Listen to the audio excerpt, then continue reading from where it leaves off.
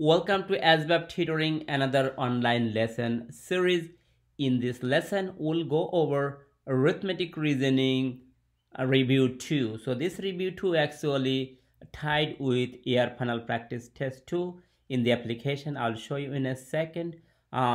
Before you start, make sure that you have a pen and a piece of paper so you could write all the question in your notebook and practice by yourself. And if you want to request a tutor that could help you to prepare for that test, use this link or on the app so you could request a tutor. And if you want to study by yourself, download this application and practice. ASVAB Tutoring help over 9,000 successful candidates to get their a dream job in the US military. So let's get started. Problem number 1.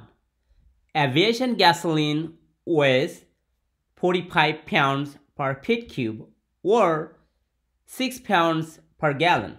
How many gallons are there in 10 feet cube of aviation fuel? So before you do the problem, make sure that you read the question first. Okay? It's very important to read the question and fully understand. Don't look the numbers and try to do the problem.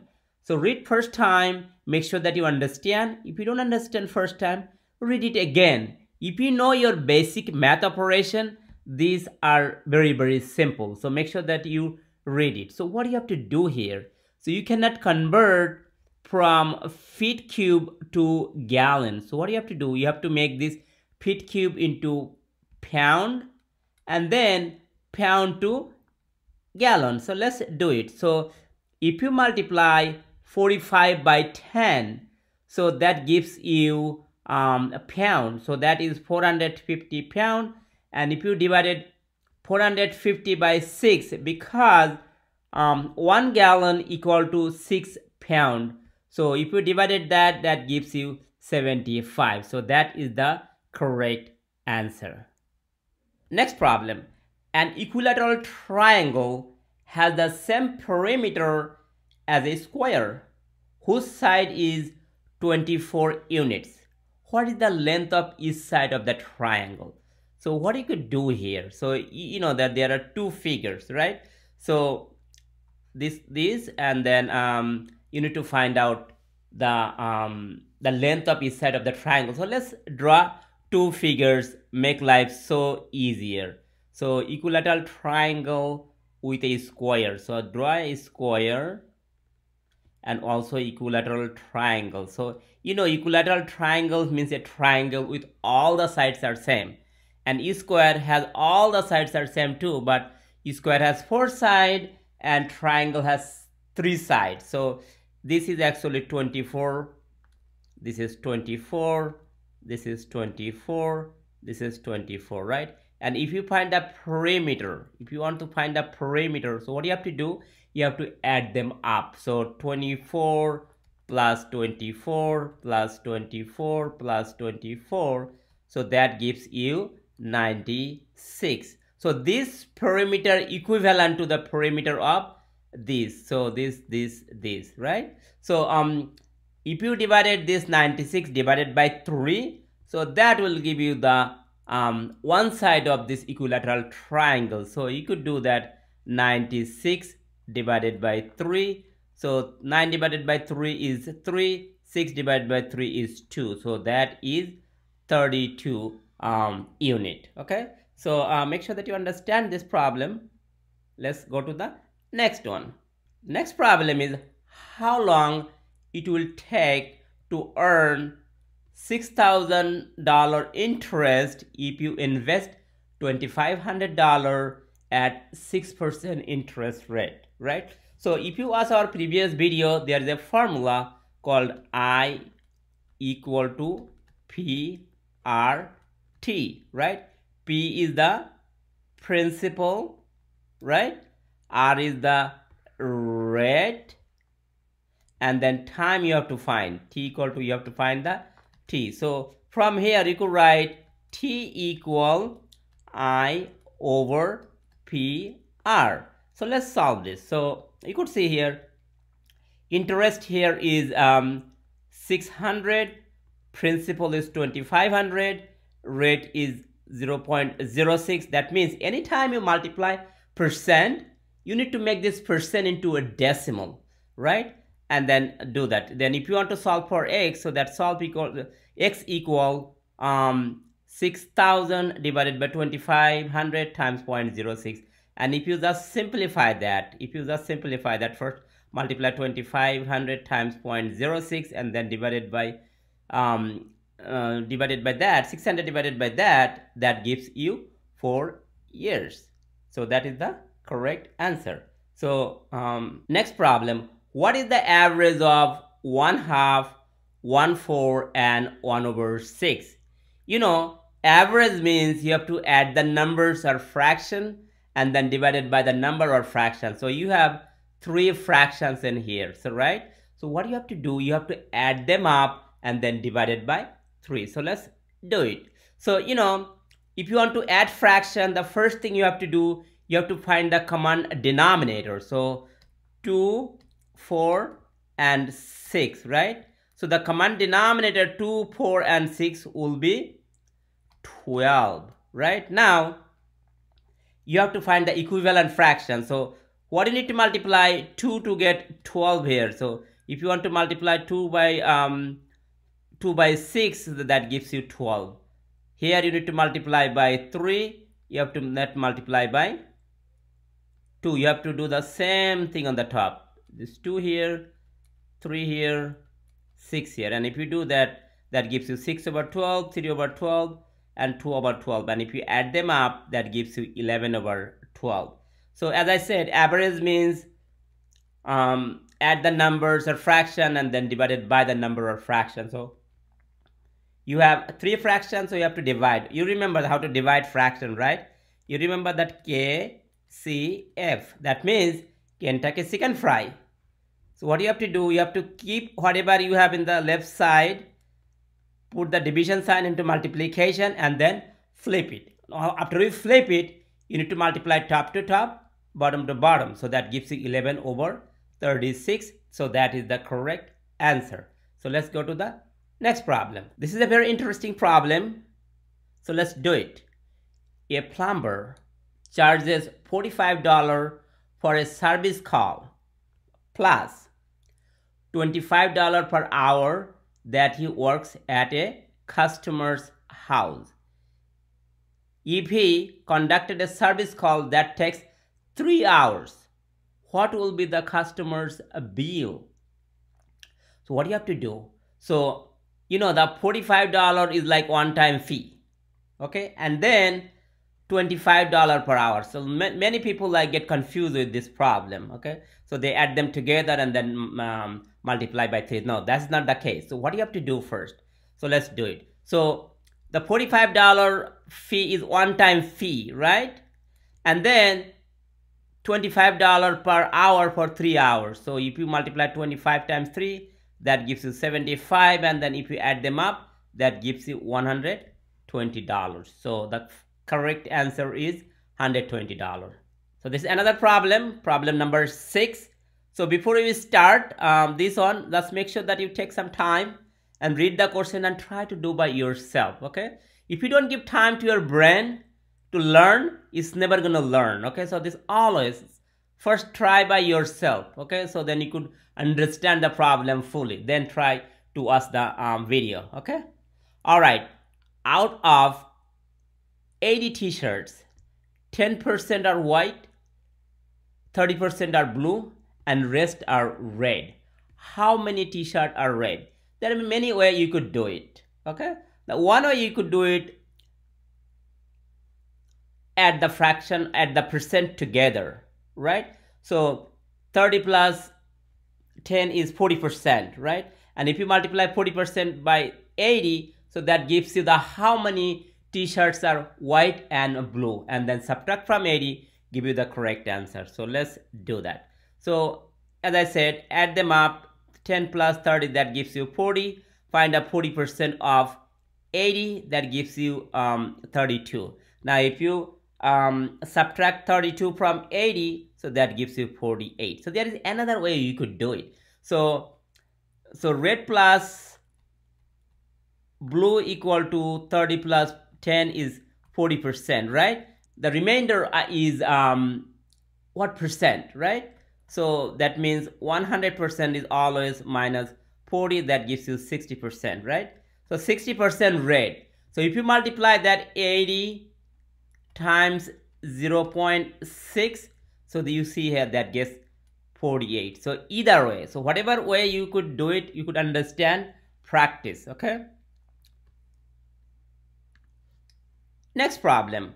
What is the total thickness when 3 pieces of wood, 1/2 inch, 5/6 inch, and 7/8 inch joined together? This problem is just straightforward, right? Total thickness. So what you have to do? You have to add them up. So let's do it. So as I said before, anytime you add a fraction, what you have to do first? You have to find the common denominator. So you have 2, 6, and 8. So if you find the common denominator 2, 6, and 8, so let's do that. So 2, 4, 6, 8, 10, is 24, right? If you find, list all of those. So 6 is 6, 12, 18, 24, 30, right? For the 8, you have 8, 16, 24, 32. So you could see here now 24 is the smallest common, right? So that is the least common multiple. So now what you have to do, you have to find the equivalent fraction. So what you need to multiply 2 to get 24. So you need to multiply that by 12, multiply that by 12, that by 4, that by 4, and that by 3, that by 3. So now if you simplify that, that gives you 12/24, 20/24, and 21/24. So that gives you 53/24, right? And if you turn into a mixed number, right?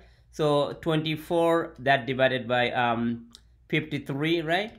So now 24 goes into 53 is twice. This is 48, and then if you subtract it, you get 5.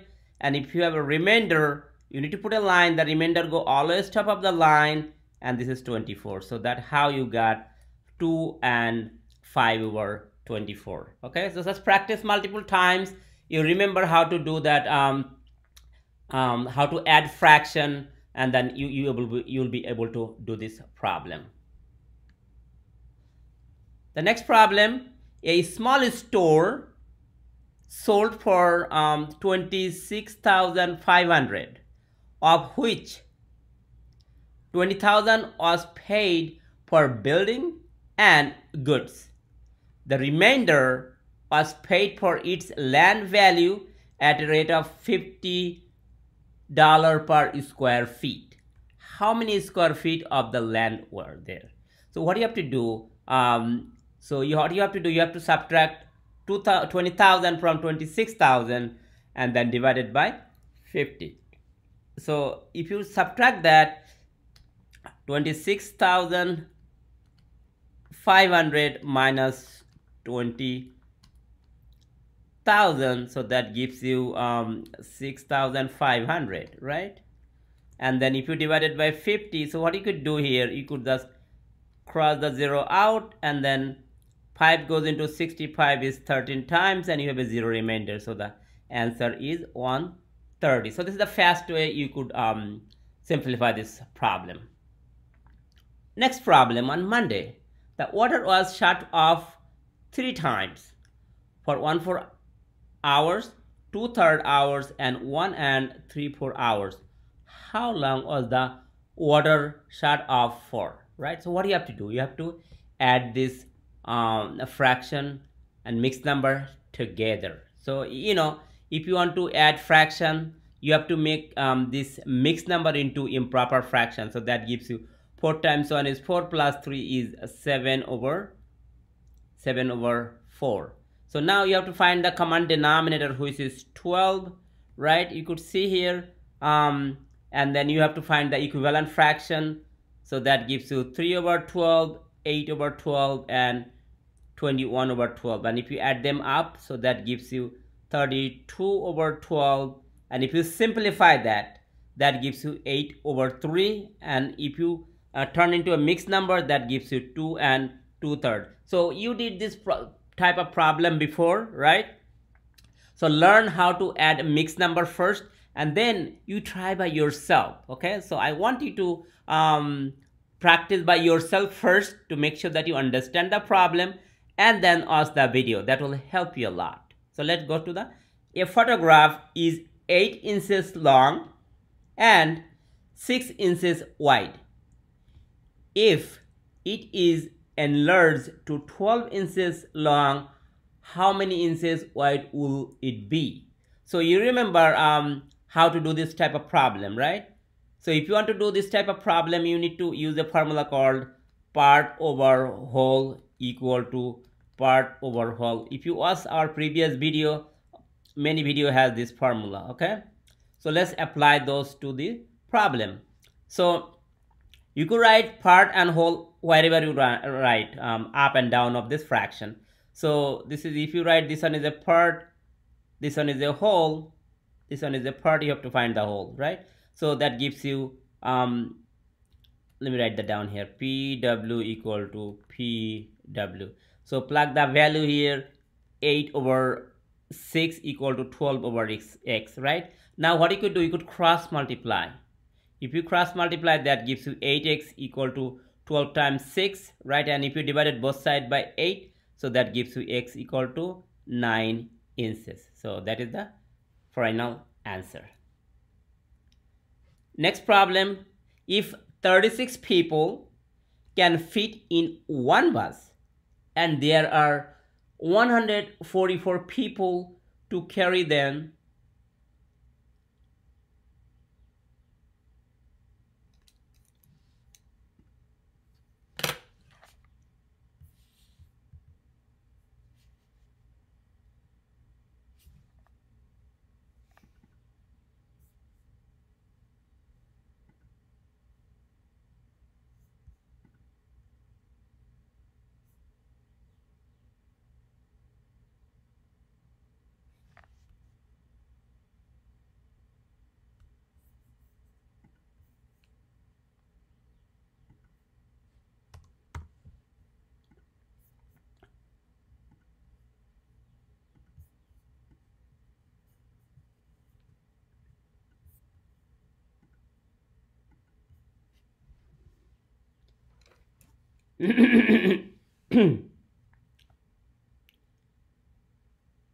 next problem, if 36 people can fit in one bus and there are 144 people to carry them, how many buses are there to carry every person? So what do you have to do? This is a very simple and easy problem. You just need to divide that, right?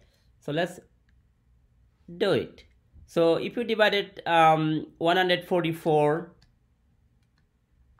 by 36, you could get this answer is 4. So you need 4 buses to carry all the people. Next problem, the regular cost of a movie ticket is $13.50, right? If it is on sale for 60% off, what is the cost of movie ticket now? So what you have to do, anytime if you have a percent, you need to make this percent into a decimal, right?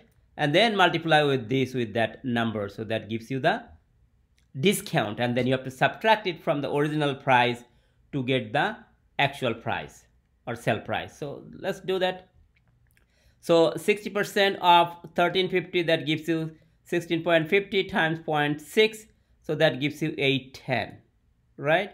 And if you subtract 810 from 1350, so that gives you 540. So that is the correct answer.